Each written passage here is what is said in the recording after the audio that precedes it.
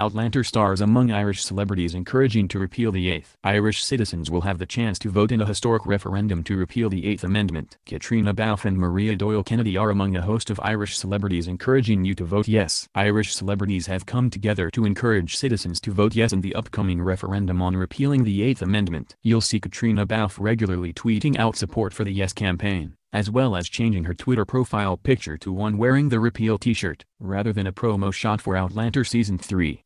Maria Doyle Kennedy, who will join Outlander for Season 4, has also tweeted out her support. She's also tweeted out a link so citizens can make sure they're registered to vote. What is the Eighth Amendment? For those who aren't quite up to date with Irish politics right now, the Eighth Amendment is about abortions. Right now, it is illegal for women to get an abortion in Ireland. Women travel abroad to terminate pregnancies, many because their pregnancies may either risk their lives or they are going to give birth to terminally ill or severely disabled children. Women face 14 years imprisonment for illegal abortions, as well as put their own lives at risk if they get backstreet abortions. Whatever your opinion on abortions, the Irish celebrities supporting the repeal of the Eighth Amendment simply want women to have the right to choose what happens to their body. Men and women have come together to support the yes vote. In one video, they share that it's a vote for sisters, wives, mothers, girlfriends, and daughters.